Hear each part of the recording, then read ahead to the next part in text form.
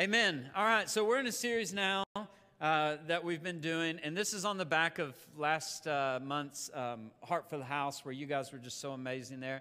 And I saw you guys do some really incredible stuff. I saw growth. We fasted together as a church. We did all kinds of, it was really just, it was amazing. And I changed a sermon idea that I had and decided, I want to talk about who you are, because I felt like our church was doing something significant, becoming something significant.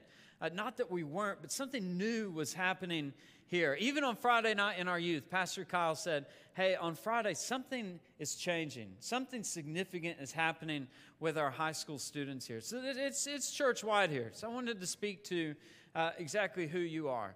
Now, I want to give you some inspiration this morning. That's what this is about. This message is here to inspire you. I don't know what's going on with all of your lives when you leave this building. I don't know. But what I can do is I can speak to you in here, and I can hopefully speak some inspiration. But I'm going to tell you about an event in the Bible that was absolutely impossible, that should not have happened. And if you've been here for the last couple months, we've been talking about the impossible, how we think something's impossible, but really it ends up just being unexplainable. And the difference between impossible and unexplainable is God. When you add the God factor in, impossible can become unexplainable. I personally like that. I'm not that smart or that creative. So if I have to come up with the way that God moves or God answers my prayers, then that's pretty limited. That really limits. And some of you guys aren't even as smart as I am, so it's even more limited, okay? You guys are all brilliant, I promise. So that's even more limited. But if I take me out of it and I allow the God factor, then it's unlimited as to what God could do to take impossible to unexplainable. So I want you to participate a little bit up here at the beginning. What's going on in life that feels impossible? Relationally, is there a relationship that you feel like can't be mended? Okay, that feels impossible. Are you in so much financial debt that you feel like getting on the other side of that is impossible? What about just socioeconomic things going on in life? Stuff is expensive. It's getting more and more expensive. And you think, man, it's just impossible for me to get ahead. What about personal healing? What about your anxiety, your depression? I've spent a lot of time in my life, laying on the floor, riddled with anxiety, with panic attacks, with a major depressive disorder, just thinking today is impossible, let alone tomorrow. Tomorrow seems impossible. So I don't know what your impossible is. But what I do know is whatever it isn't actually impossible. Let's just go on this journey and see that that the transition from impossible to unexplainable, that's what we want to see. We don't want to see it to be, we don't want to be able to explain that. So I'm going to take you to the resurrection, all right? So Jesus, he comes, he predicts that he died. He predicted his death, so he dies. And then he predicts that 3 days later, he's going to raise, so that's the resurrection. And then he's going to ascend up into heaven, okay? And 5 weeks after the resurrection, we come to a point where Jesus has been seen by over 500 people. So this is important to get here. It's important because it's unbelievable. I thought that when Jesus died, that he laid in the tomb, looking at his Apple Watch saying, okay, day 1, day 2, I'm hungry, I'm bored, my back hurts. And then he raises from the dead, rolls the rock away, gets out of the tomb, sees a few people, and then a few days later, he ascends and he goes up to heaven. Gets on an elevator, pushes the button, goes up into heaven, all right? But that's not actually the way that it happened. When Jesus resurrected, it means he came back to life after being dead. 500 people saw him. 500 people. That's a lot of people. 500 people see this guy. That's just, so right now, I want to bring validity to everything that we say. In fact, I'm going to share Acts chapter 1, verse 3 here. this is Luke talking about Jesus. Acts is really a book about, the church after the resurrection. It's a book about Jesus, the way the church was formed after Jesus resurrected. And here's the way Luke explains this. Now, by the way, Luke is there, and he's a part of this. The people that we're talking about, these 500, they saw a small room. That's what your pastor thinks about, is I wonder what that smelled like. You hold, I'm like, I wonder what that smelled like. So remember, I want us to be inspired by this. You think that there's something in life that's impossible, we're going to look at this, and I know that it's going to encourage you into thinking, just maybe it's not impossible. Because if all this is true and it happened, then who's to say that it can't happen or something amazing can't happen in your life? Because what we're going to read happens here is quite incredible, and it is quite impossible. But yet Jesus, he has it happen. So I love what Luke says here. He says that he appears to these men by a series of many infallible proofs. That's a great word, infallible proofs. And unquestionable demonstrations, appearing to them over a period of 40 days, talking to them about the things concerning the kingdom of God. So here Jesus is. He's appeared to them. But Luke says that it's absolutely infallible proof, that it's absolutely these demonstrations that can't be ignored. There's your validity. The resurrection of Jesus is not just a beautiful spiritual idea that we hold on to. It's an event. It's a fact. If you think something's impossible in your life, I would be willing to bet that the guy that predicted his death, died, predicted his resurrection, rose, is probably a guy worth believing in to turn the impossible in your life into something that is unexplainable but ends up being possible. That's the Jesus that we're talking about here today. So while being together, so he's predicted, or he's risen, he's shown himself to all these people, he's walked and talked with them for 40 days. And while being together and eating with them, here's why eating is so significant. First of all, food's great. Secondly, if Jesus were a ghost, he wouldn't be able to eat. It would just fall right through, correct? You take a bite and just hit the floor. But instead, he's eating because he came back in flesh. He came back as man. He didn't come back as spirit, as angel. He didn't come back as ghost. He came back as man, just as he was before he died. So he commands them, gives them instruction. This is Jesus saying, I need you guys to do something here. I need you to not leave Jerusalem. Don't leave Jerusalem.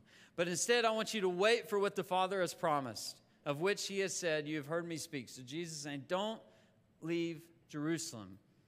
See, already right here, Jesus is starting to put the pieces together so that something that should be impossible becomes possible.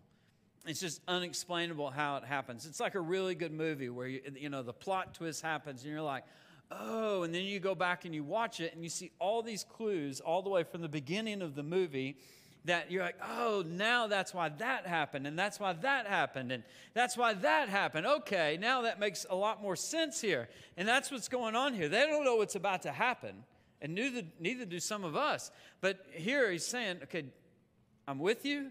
Do not leave Jerusalem. I want you to stay right here. And I want you to wait for the Father, because he has, you've heard me speak of this, he's promised something for you. So what he wants to give them is something significant. And this is a key, crucial thing to making the impossible possible. In verse 5, it says, see, John baptized you with water. So many of us know that story. John was baptizing people. Many people were coming down and they were saying, I want my life to follow in the way of this guy you're talking about, in the way of Jesus and his teachings. And so publicly, they came down and John dunked them in the water and they came up. And that's the baptism with water. But now all of a sudden, Jesus talks about another baptism. And he says, you're going to be baptized and empowered and united with the Holy Spirit not long from now. Now, they would have known what this meant here. It's easy to glaze over this scripture right here. Okay, so if you go to the Old Testament and you flip through the prophets and you see all the cool stuff that happened. Think about Samson has his hair cut off. and he loses all of his superpowers. And then in the final act of his life, he's standing in the temple, and he asks God to give him the strength to push over the pillars and just let the Colosseum fall. See, what would happen in the Old Testament? The Holy Spirit would come down and perform something, do a miracle, do something powerful, and then the Holy Spirit would leave. So you've got God, Jesus hasn't come on earth yet, and the Spirit comes down and does something, and then the Spirit leaves. Then it comes down, does something, and then the Spirit leaves. In Psalms, David speaks about how his words are coming from the Holy Spirit. The Holy Spirit comes down, and then it leaves. So when Jesus tells them about this Holy Spirit that's going to come, that's what they're thinking. They're thinking, okay, Elijah, Elisha, Moses, Samson, David. They're thinking all these guys and ladies that they've heard about, they're going to get that power. Something cool is going to happen in their life. And it's going to happen not long from now. Now, when this happens here, Jesus calls them, they're all in the upper room. And inside that upper room, they're waiting because they've been called to wait there. They're waiting for this Holy Spirit to ascend and to drop on them. But before that happens, they come to Jesus before he's resurrected. And before Jesus goes up into heaven, they ask Jesus a question. And they say in verse 6 here, this is the last question that they ask Jesus. And I'll tell you about the upper room and what they're waiting on with the Holy Spirit because this question that they ask is, again, Jesus reinforcing that what you're waiting for in this upper room where you've assembled, the stinky room with 141, 142 people in it, you're going to get this thing. And here they ask a question, and Jesus clarifies. So when they had come together, they asked him repeatedly. Moms, don't you love when your kids ask you something repeatedly? Mom, mom, mom. Lord, Lord, Lord, Lord, Lord, are you at this time reestablishing the kingdom and restoring it to Israel? Are you going to take, they think that Jesus is leading like a military movement, that Rome is going to fall away and Israel is going to be reestablished. So Jesus is on that holy elevator going up, and they're like, Lord, Lord, Lord, Lord, Lord, are you going to reestablish us? And Jesus says to them, guys, it's not up for you. It's not up for you to know. You don't need to know these things. It's not up for you to know the times which my Father has fixed in his own authority. That's kind of like Jesus saying, hey, don't worry about it, all right? You're on a need-to-know basis, and turns out you don't actually need to know here. And then he clarifies to them. Remember, this is going to lead us to that upper room. But you will receive, as the second time that he's told them this, you'll receive power and ability when the Holy Spirit comes upon you. And you will be my witnesses to tell people about me. Now, here's to me where the story this is where it gets cool. So that's kind of the scaffolding of how we ended up there. That's how we ended up prepped for this upper room area here, for the Holy Spirit to come down and all of that. But here's where the inspiration for me comes in. And as I was studying for this, it just kind of unfolded, and I thought, I cannot believe that I haven't seen this before, or that I haven't seen it in this way. So in your mind, grab that thing that's impossible. Capture that thing there. And then let's go on a journey where hopefully you'll be inspired here. So Jesus tells them, you're going to get the Holy Spirit. Why are you going to get the Holy Spirit? You're going to get it so that you will be my witness.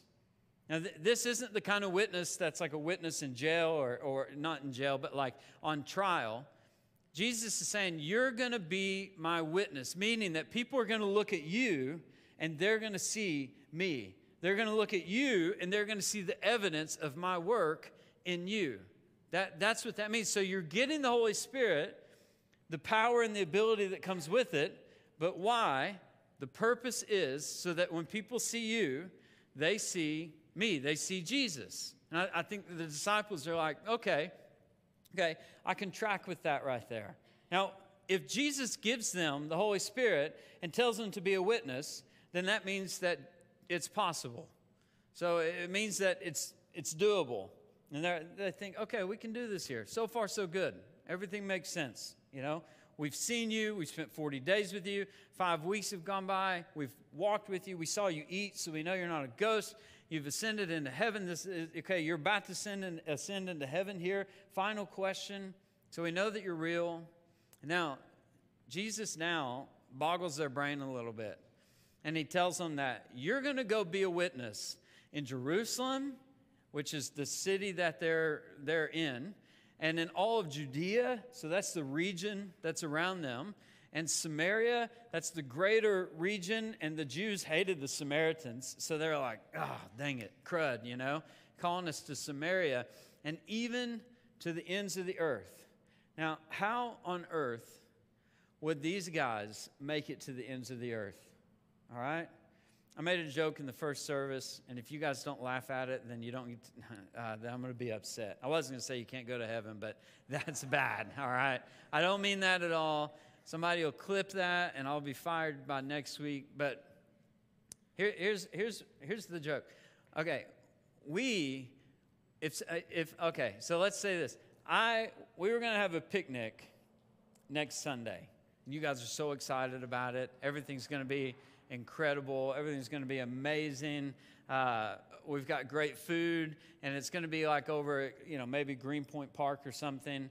And all of a sudden, last minute, it moves to Durbanville. Guess how many people are showing up? Probably 0. Right? So you guys are not laughing at that either. The joke is that nobody travels in Cape Town, you know? If you live here, your life doesn't exist there.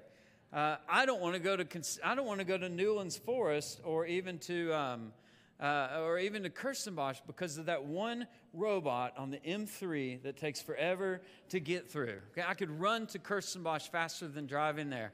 We have cars and all of that. And Jesus is telling these guys that are walking around in sandals in the dirt, you're going to go to the ends of the earth. And that already, we've now entered impossibility. So now we're in your impossible situation right here. This is the Holy Spirit. We're going to talk about this. Mighty rush of wind, the Holy Spirit.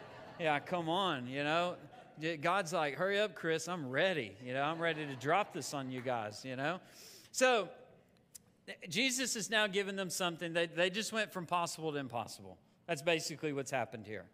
And it was impossible for a bunch of reasons. When they went out, if they were to go out to the ends of the world or outside of Jerusalem, people outside of Jerusalem and Judea, they weren't Jewish. They didn't have the heritage. And then, in fact, they had this the way that the pagan gods worked out is if you had a household god and then another one was introduced to you, you added it to the shelf. If you had household gods and you moved geographically, you would just adopt the gods that were in that area. It was very much okay, yes, please, I'll take some more. So they could go and say, hey, we want to tell you about Jesus, this guy that resurrected. They'd say, cool, is there something we can put on the shelf with the other gods? There wasn't like an either or. It was all-inclusive. Even the idea of sin didn't exist because sin requires obedience. And pagan worship and pagan gods, they just required sacrifice. So you didn't actually have to be obedient. So how on earth are the disciples going to take a message that is unknown to the world and take it out to the world, walking, by the way, past Durbanville, all the way past Tableview, all the way out to Longabon? How are they going to do that? It just seems impossible. So the question is was Jesus asking for the impossible? And I think the answer to that is yes. It truly is impossible. And it is. There's things in those impossible things that you talked about in your life. Now I know I'm kind of contradicting myself a bit, but they are impossible. Your healing is impossible. Your healing of relationships, you're overcoming the addiction. Hey, that in your own logic, in your own reasoning, it is impossible. And if you never leave your logic and let the God factor come in, it's always going to stay in the impossible area. All right, so get this. Here's where another level of inspiration comes. Jesus asked them to do something impossible. Go to the ends of the earth and be a witness to me. Not possible and happening. So look at what Jesus does, all right? So Jesus has this has organized this thing so that the disciples, he tells them to wait in Jerusalem. Why did he tell them to wait in Jerusalem? Because it's about to be the day of Pentecost, which is 50 days after the resurrection. And that day of Pentecost, it's the second of annual big kind of week-long festivals of the harvest. And the day of Pentecost is coming. So Jesus says, I know it's coming, so I want you to stay in Jerusalem. Now, what happens on that day, remember, Jesus said, be a witness to the ends of the world. What happens for that festival, for that week, is people come from, guess what? All over the world. And they come to Jerusalem. So Jesus says, go do something that is impossible. The disciples think it's impossible. And then instead, he brings everybody to them. Look at this map right here. I'm sure none of you can see it from that far away. But if you can't see it, if it's blurry, just imagine. This is the known world here. And all these little hashes and marks and everything on here, it represents the Roman Empire and the Parthian Empire. But here's their known world. And people come from all over here, and they come directly to Jerusalem. The disciples didn't have to walk. They didn't have to go. What they thought was impossible, Jesus is orchestrating. He's bringing the pieces together. So if you're struggling with what you think is undoable, impossible in your life, hey, maybe Jesus is bringing some pieces together, and you just can't see it. You may not be meant to see it. And so here Jesus is bringing the whole world to Jerusalem, where he told the disciples to wait because he knew a festival was coming where the whole world would gather. And so he's got the 142 in a room. He's got the whole world that has come down together. They've all obeyed and they've all waited in Jerusalem. And now Jesus is going to move in their lives, and he's going to give them this Holy Spirit that he said that he would give them. And in verse 2 here, if we look at Acts 2 through 4, and suddenly, wouldn't it be cool if a plane went by right now? That would be so cool. Okay, ready? And suddenly a sound came from heaven. Okay, we didn't get lucky on that one. All right. And suddenly a sound came from heaven like a rushing, violent wind. And when that sound came, it came to the upper room where you had these 142, and it filled the whole house where they were sitting. And there appeared to them tongues resembling fire, which were being distributed among those people. Okay, so could this be reasoned by human mind? No. So we've now entered the God factor. Now impossible begins to become possible, but will always be unexplainable because the God factor is there. So he calls them together. The Holy Spirit comes like a rushing wind. All the pieces have aligned. So 142 people in the upper room have that experience with the Holy Spirit. And it comes and it sits and it's being distributed among them. And it rested on each one of them as each person received the Holy Spirit. And they were all filled. They were filled with it this time. And that is that it's diffused throughout their being. So it wasn't that the Holy Spirit came and then left. It was that the Holy Spirit came and it became a part of them. It became diffused in them. It's like it just, filled them. It filled the air around them. But the Holy Spirit was there, and it was now a part of them. And that happens for a reason. Remember, Jesus is trying to take what they thought impossible and bring it through unexplainable things, show them that this is possible. And this is what I hope inspires you. So it diffuses throughout their being with the Holy Spirit. And then here's the purpose. The purpose for this is that they began to speak in other tongues in different languages. So they're not speaking gibberish. Nobody is falling out vibrating on the floor. There's not guys in suit coats that are, catching people as they come forward and fall out. The Holy Spirit comes, and the Holy Spirit comes down on them, and they start speaking in tongues, which is actually different languages. And then the Spirit was giving them the ability to speak out clearly and appropriately. See, that's something that oftentimes gets left out. That this thing that's happening, this Holy Spirit fire that's ascending on people, it is with purpose. And that purpose is clear and it's appropriate. and they're given the ability to speak languages. Now look what happens with that ability. So let me take you back to this here. This all starts with Jesus saying, go be a witness to the ends of the earth. And they think, how is that going to happen? And look at all the pieces that Jesus has orchestrated together. And the Holy Spirit rushed into the room, and it filled the house of God, Look at all the pieces that Jesus has brought together here, that God has ordained in order for this to begin to work and for this to begin to take hold here. They're now all speaking different languages. And then in verse 7 here, in Acts 2, verse 7, they were completely astonished. So these are those outside the upper room are starting to hear this. They're starting to hear these different languages being spoken. And what they're speaking is the witness to Jesus. They're speaking about Christ. But they're speaking about Christ in people's own language. It wasn't gibberish. It was intentional. It was clear. It had a purpose to it. And this purpose, it's so that it astonished people, saying, look, are not all of these who are speaking Galileans? That means they weren't like the Jewish leaders. See, Galilee was far away from Jerusalem. And those Galileans had come in, and that's who God was working through. Not the leaders of the temple or the synagogue or whatever, but through the Galileans. And they say, wait a minute, are all these who are speaking, are they the Galileans? Then how is it that each of us hears in our own language or our own native dialect? How's that possible? How is that happening? See, what God has done here in this moment is God has not only done something in the disciples' lives, where those 142 in the upper room have seen what they thought was impossible turn into a reality in a very unexplainable way. But God has also used that to break down the walls, to break down the barriers, the preconceived ideas. I mean, I think that a miracle like that would get people's attention. I think that those that were maybe skeptical would all of a sudden think, maybe there's something going on here.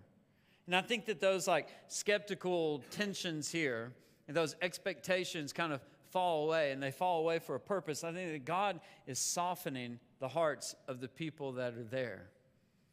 So again, God asked the disciples to do the impossible, be a witness to the ends of the earth.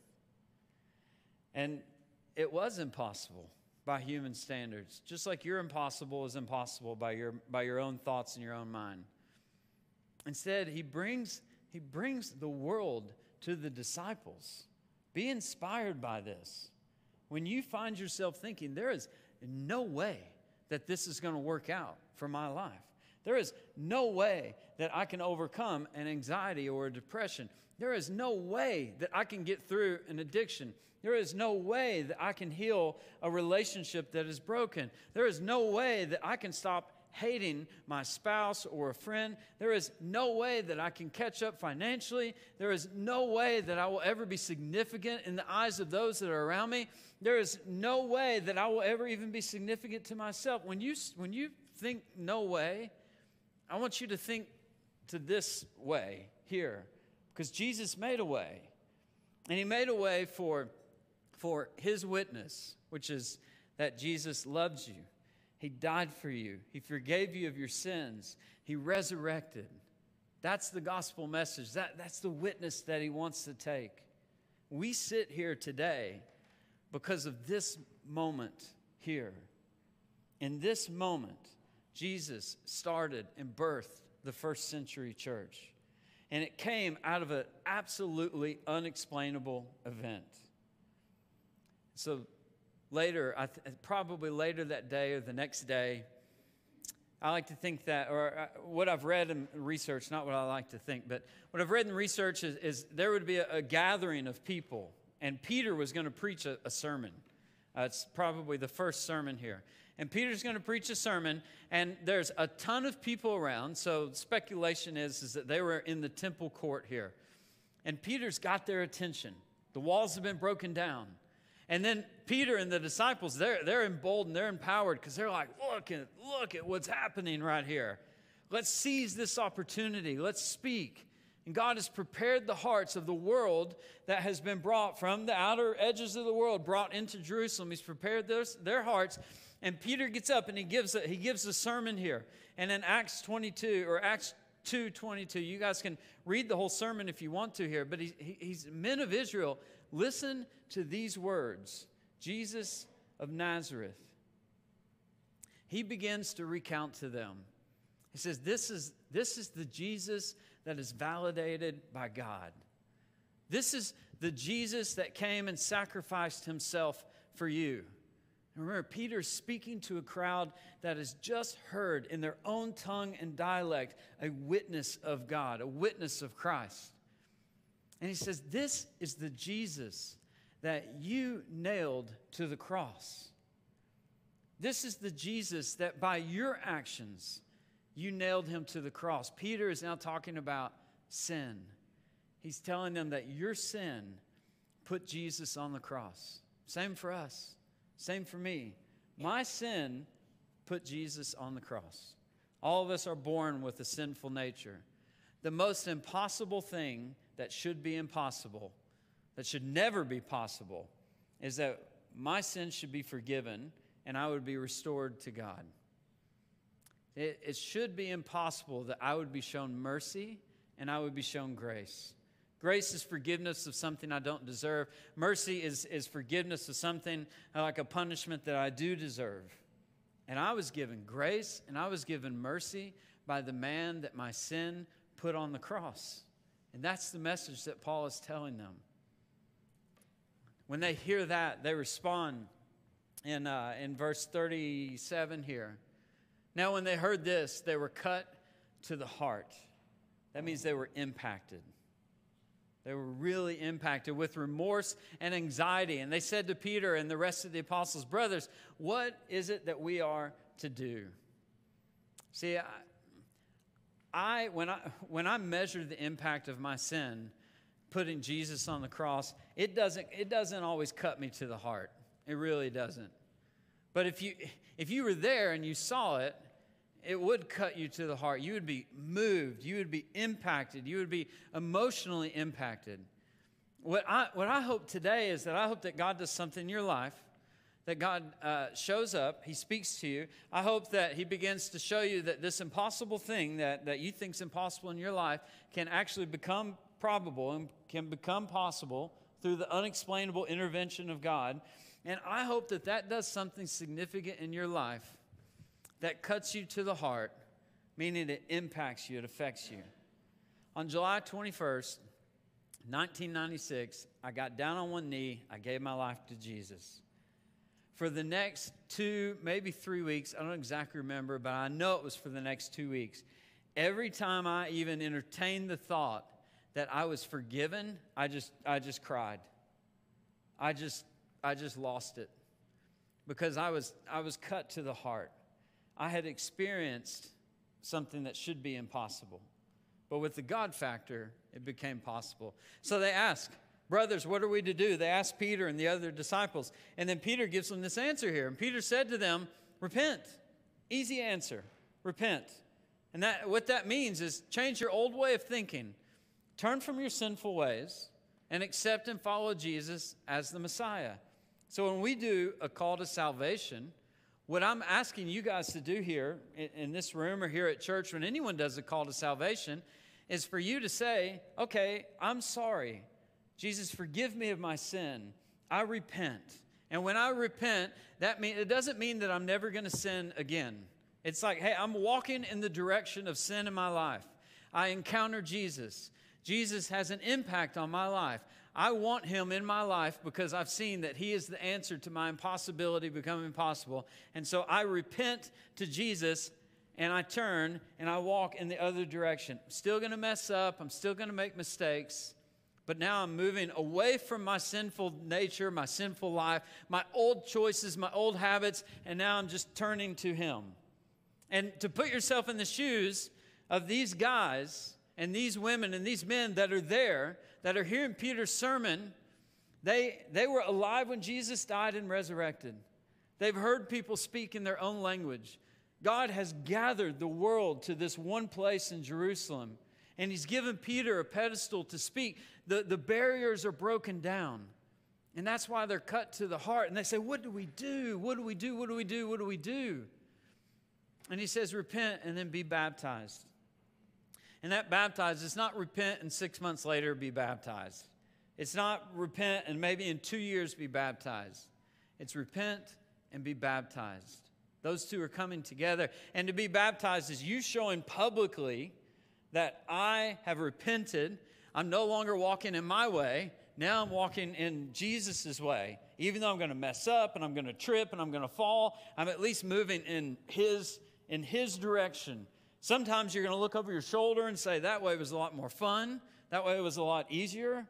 But I'm walking in this way with Jesus here. So your baptism, I'm declaring that. Each of you, in the name of Jesus Christ, because of the forgiveness of your sins, you will receive the gift of the Holy Spirit. So you repent and you get the Holy Spirit. That same power, that same ability. Paul says in verse 39, it's a promise. It's not a maybe. It's not a lottery. It's a promise. It's a promise for you. For the promise of the Holy Spirit is for you and your children and for all who are far away, including the Gentiles. So the Jews, as what we would call today, like the non-Christians, the sinners way out there. It's for them as well, as many of the Lord our God calls to himself. He calls everybody to himself there. But it's the promise of the Holy Spirit for you and your children. That's you and your children and your children's children, their children. And guess where that leads? That leads all the way to us. It says for those who are far away, chronologically, we're really far away from this. But this promise still applies to us. This isn't an old promise. It applies to us today. And in verse 40 here, Peter, he doesn't give up. He doesn't give up on them. Peter solemnly testified, and he continued to admonish and urge them with many more words. He goes and he goes. I like that because it's not like he said, okay, repent and be baptized. And everyone said, okie dokie. And they just raised their hand and they did it. There was a process there. Peter is giving them this message here. And these words were saying, be saved from the crooked and unjust generation. That's just the sinful generation. Be saved from it. And then let your children and their children and their children build a new generation. That's not crooked. That's not sinful. And look what happens. All because of this. So then those who accepted his message were baptized. And on that day, 3,000 souls were added to the body of believers. Guys, day one was huge. The birth of the church, the first century church as we know it, was huge. And it started all the way back when Jesus told the disciples, be a witness to the ends of the earth. And they thought, how? And now you have 3,000 people on day one that repent and be baptized. And then they are going to go out to the ends of the earth and be a witness of Jesus. I hope that you're inspired to know that your impossibility is not impossible with Jesus. See, what came out of this was this first century church here is that this thing was outward facing. It was outward facing in that it was for those that didn't know Jesus. And these are values of us here as a church as well. This message is for you and it's for those that don't know Jesus. It was multicultural. It was to the ends of the world. It wasn't just one generation or one culture or one language. That's why everyone spoke these different dialects and languages. It was multiplying. 3,000, that's multiplication. When 3,000 goes out, guess what that is? That's movement. That's momentum. And it all became possible because Jesus orchestrated all these little things in life. And he got the ends of the world together in Jerusalem with the disciples. He dropped the Holy Spirit on them. And forever after that, the church was born and the world would be changed forever. If Jesus can change the world forever, then he can take care of you. And so if you don't know Jesus, if you know Jesus but have been far from him for a long time, If you know Jesus and you haven't been far, but you haven't been baptized, I want to give you guys today a chance to do that. We're not going to do it in a weird way. We're not going to make you stand up and put yourself out there. But today is an opportunity for you to repent and be baptized. Now, what I've done, I've gone before you, and I've spent time praying here, praying specifically that there would be no fear in this room and there would be courage, praying that there would be comfort and peace and courage. And so what's going to happen is I'm going to lead us in a prayer of salvation, which is basically helping you to say to God, I repent. I want you to be the Lord of my life. And then after that, the band's going to come out and they're going to lead us in some worship. It's not a long set because I want you to move. And at this door and at that door and at that door in the corner, we're going to have volunteers. And if you have given your life to Christ, or you've done anything if you want to know about salvation or repentance, if you want to know about the Holy Spirit, you've had an encounter with the Holy Spirit, if you need prayer for your impossible situation, or if you want to sign up for baptism, hey, if you've given your life to Jesus, this is a no-brainer. You don't have to understand it or figure it out. Let's get you baptized. And if you want that, you can go to this door, or that door. We're going to have a volunteer that's going to open the door, let you step outside in some privacy, and we're going to get your name. We're going to see how can we help, baptism, salvation. But today's the day. This is the greatest thing you can do to take a step. Take a step towards making your impossible possible. So let me lead you guys in a prayer. Let's bow our heads and close our eyes. And this prayer is for those that don't know Jesus at all. And 3,000 people came to know Jesus on day one with Paul here because they repented. And so this is a prayer of repentance. So let me lead you guys in this prayer. And if this is you, I just want you to say this prayer after me. Heavenly Father, no more running or resisting. I am yours. I'm placing my faith in Christ's death on the cross for my sin, and I thank you for forgiving me. I receive that gift. Thy kingdom come, thy will be done in my life right now. And with that prayer, we say amen.